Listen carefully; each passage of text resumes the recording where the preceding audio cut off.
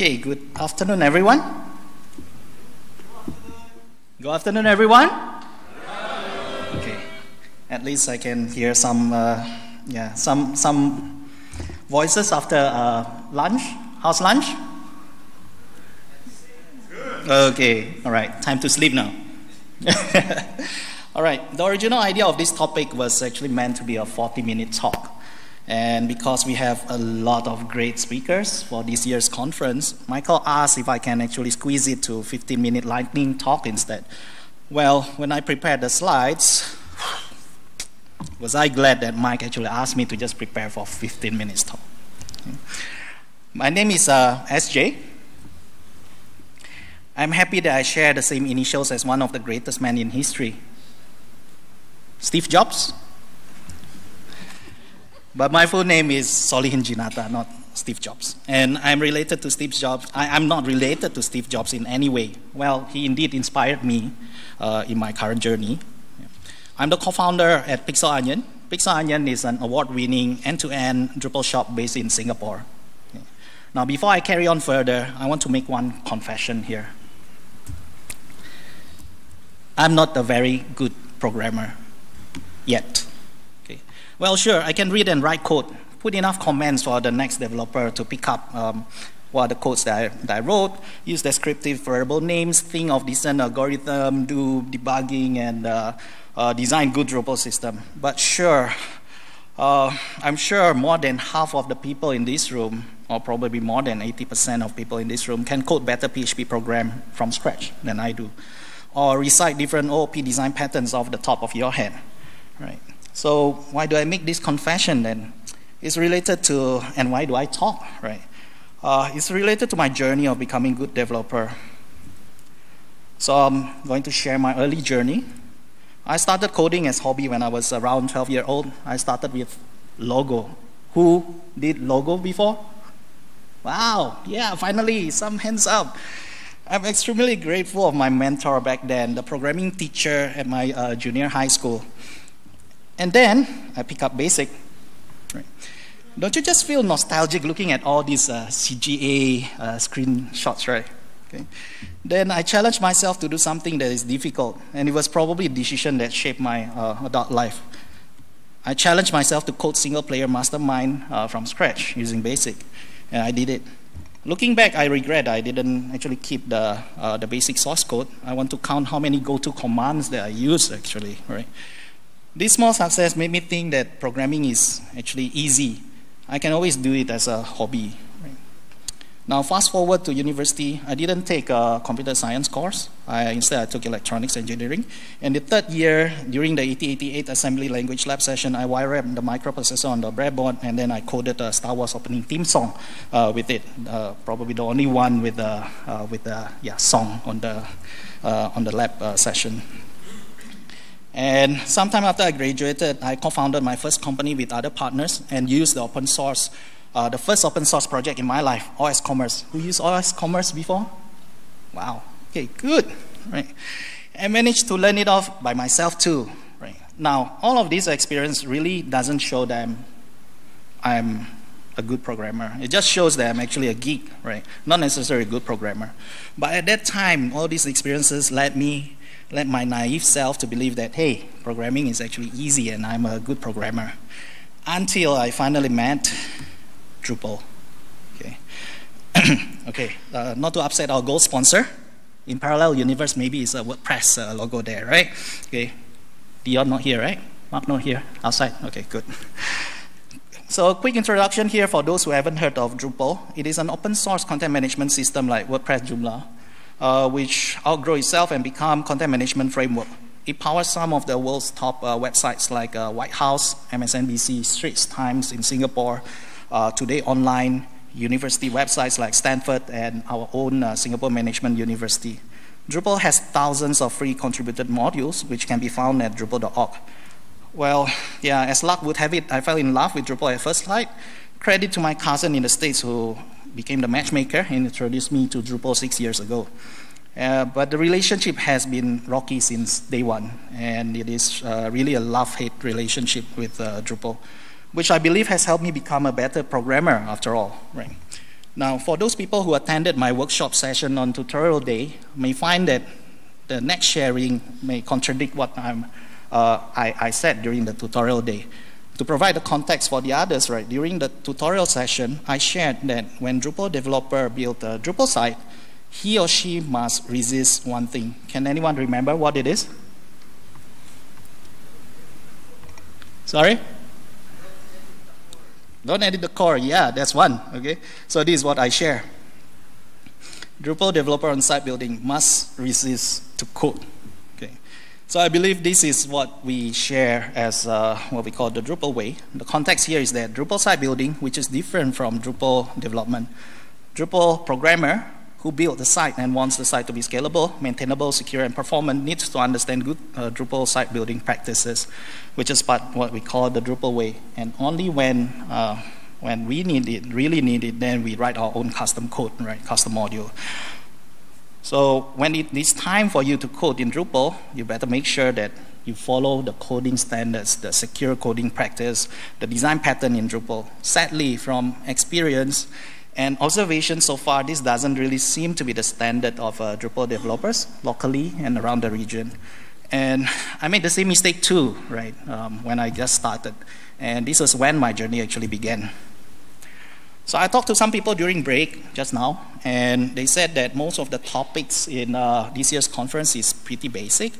Well, I run the risk as well of talking really basic examples here, right? However, even basic things like cross-site scripting or SQL injection, these are really very basic but very important things, are mistakes that I have seen a lot of developers keep doing from time to time.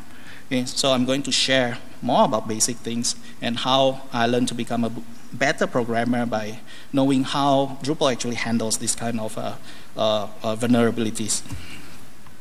Now, this is what I wrote last time when I use other projects, right? I just open up a shopping cart.php, and then I just print, "Thank you for shopping at SJ Store." And what happened? I can see this sentence printed on the shopping cart block. It's not necessarily the correct way of doing things, but yeah, it worked, right? Okay. Now, this is me as a Drupal noob. Few years ago, I just opened up a commerce cart module, for example, and I just print the same thing, right? And well, I couldn't find that sentence rendered out at all on the screen, right? So from the next slide onwards, I'll put in some of my own personal interpretation of some of the programming lingo that has been used all the time, right? I had challenged understanding these as hobbies last time, and I hope that the layman description may help some of you who share the same programming journey as me. So after I dig out further, I found out why the sentence didn't render out. So it is because, hey, Drupal is an MVC, right? Model View Controller.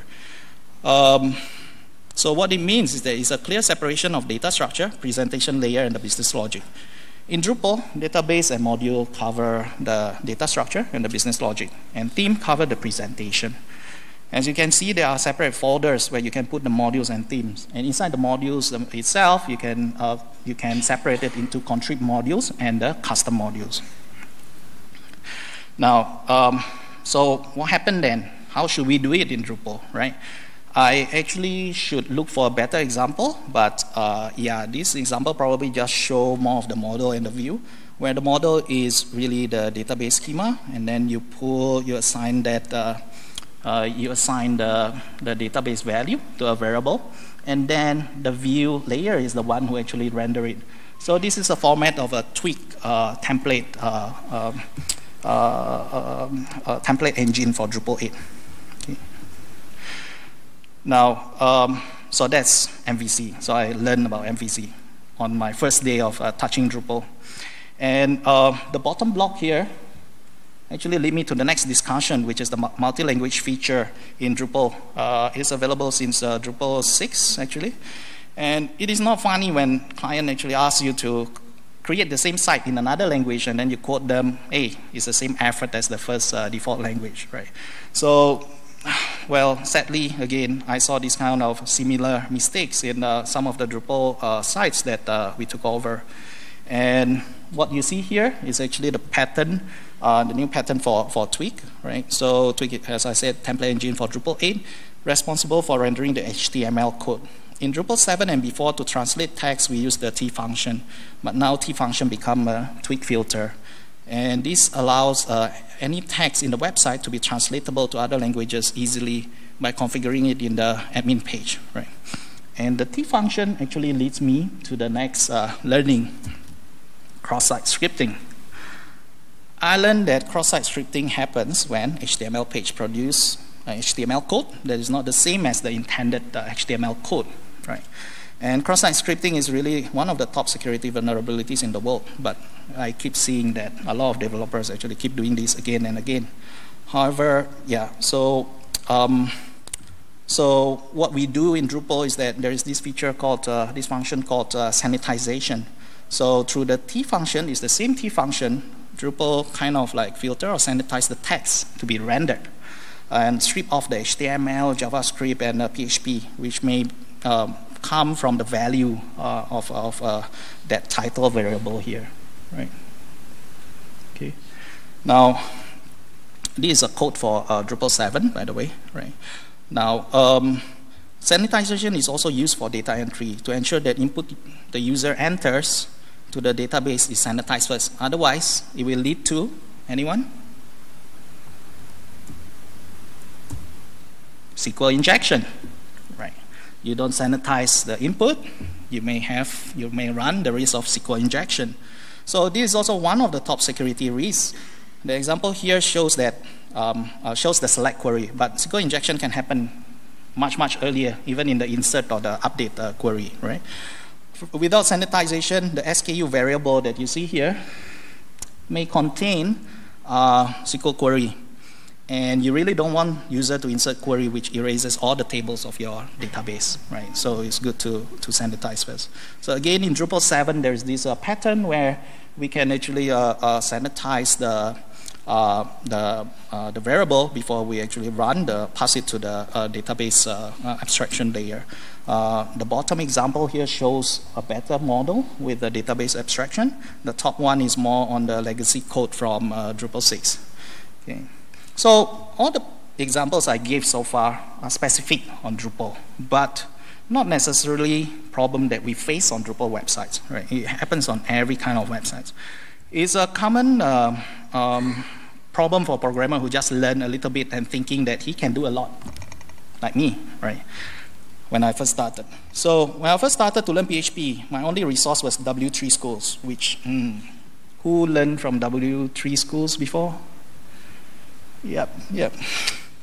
Well, it was not really teaching it the right way. So how do I get to learn about all these PHP or programming best practices is by learning the proper Drupal module development and reading through some of the better widely used contributed modules and core modules, right? So there's a caveat here that Drupal won't solve all your issues, nor Drupal is the best architecture to follow for every project. As any other tools and platform, there are pros and cons of using Drupal, sure, right? So nowadays you can actually use there's PHP the right way.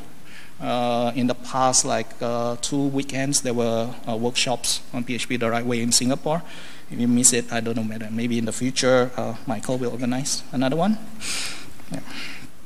So, and I continue to learn PSR4, what is namespacing, auto-loading, what is the proper way of doing object-oriented programming, what is services, what's service containers, what's dependency injection, right? What's event dispatcher for in Symfony, what's BigPipe for, there's the cache system that's used by Facebook, and it will be available in Drupal 8.2.0, right? And to be honest, some of these concepts, I'm still learning myself too. And I often get overwhelmed by it. But there's still hope. And the next slides, I'll show the resources which are specifically meant for Drupal. But this is just a way to show that there are help out there, right? Learning good programming skills by copying from good programmers first, just like, well, Samsung probably copy Apple. And now their Note 7 is probably one of the best smartphones out there. So how did I learn last time? I read documentation. Luckily, Drupal is Drupal documentation is probably one of the most complete for open source project. So you can head on to Drupal.org, search for different topics, right? Module development, and in no time you will touch on coding standards, for example, how you should use two spaces rather than a tab character for indentation, or how you should use the opening PHP tag but not the closing PHP tag, and so on and so forth, right? And in no time again, you will touch on writing secure code. And finally, obviously, you will need to touch on the theming layer so you can learn about the tweak coding standard there. I subscribe to newsletter. There may be newsletter for WordPress, for any other programming language or platforms out there, right? But these are the newsletter that I subscribe to, Drupal.org newsletter and the weekly drop. I look for good tutorials. One of the best, one of my favorite one now is KNP University, where it provides the tutorials for Drupal 8 as well as Symfony. Drupalize Me has always been my friend since I started learning Drupal, buildamodule.com, ostraining.com, and of course, phptherightway.com, right? Look for mentors. There are mentors everywhere. You can go to Drupal.org, look for people to actually just connect up with people there. They're more than willing to actually mentor you. Go to the IRC or any channel of your favorite programming platform or framework, right? And well, if you are more advanced, you should become a mentor too yourself, right? You will learn more. Attend events, attend local and overseas meetups, camps, conferences. I run the Drupal meetup here in Singapore. Yeah, sadly, we are a bit inactive for the past 6 months, but yeah, anyone interested to help me out, organize future meetups, feel free to approach me. And yeah, I'm active in the Agile community as well, where I'll be helping in the Agile conference coming in October. And that's a photo of me and Rasmus in the last year's PHP conference. And not only attend events, but also speak at events. So by speaking, you learn a lot more. Not only the topic that you're covering, but also learn the soft skill which makes us better programmer in the end. Communication skills. This is something that I would say that is one of the most important skills to have as programmer. You want to become a better programmer, learn communication skills well. Before I close my session today, I'd like to highlight the following article by Godfrey Chan. Not sure if you heard of Godfrey before. Probably not in this community. So he's probably more well known in the Ruby community. And it just happened that his Medium article circulating in my Facebook stream, right? So this is the link, right? Rethinking Computer Science Education. And it was delivered at Red.Ruby that just passed, if I'm not wrong, in Singapore. So one thing that I'd like to highlight here is that the journey for non-computer science background programmer hobbies, right, may be longer and more difficult, but you just need to strive, you'll get there. There's no guarantee that people who have CS background will be there faster either. Right. In Singapore, we have our own very own role model, Michael Cheng, right? His background is not computer science, self-learned programmer, and he's my sources of inspirations too. Thank you. Summary. So, you learn any programming, learn by reading a lot, learn by copying a lot, be active in the community, practice communication skills, and you will reach there one day. Okay. How to reach me? sj@pixelonion.com, that's my email, and you can find me in Drupal.org with handler Loziju. I'm active in the Drupal Singapore Facebook group, as well as the Singapore PHP Facebook group.